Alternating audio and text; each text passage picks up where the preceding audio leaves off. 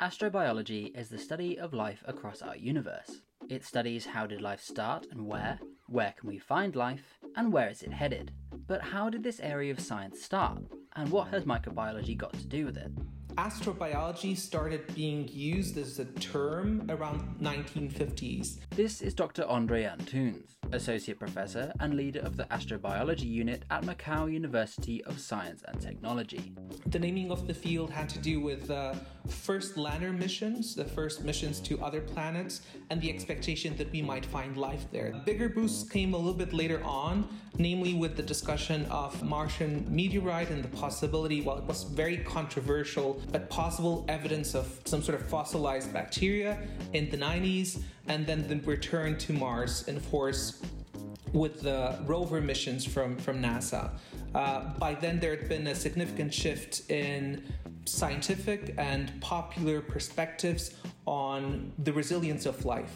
And so there was a big shift, and people were sort of expecting that life might actually be possible in other locations, no matter how extreme they might look at first glance. A very important aspect is to study so-called terrestrial analog sites.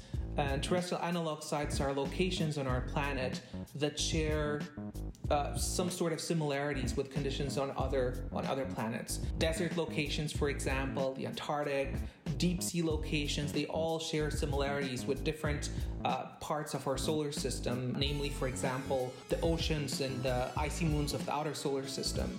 We study these terrestrial analog sites, these extreme sites, to understand whether life could exist in other locations in the solar system.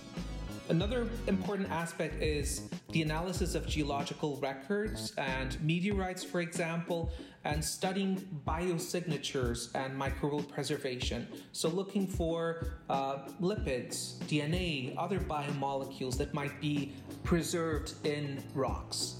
Other aspects that are important when studying microbes in space are exposure experiments, and you can do exposure experiments based in the lab. You can also do it based in environmental conditions, even do experiments in space, so making use of the International Space Station or satellite launches.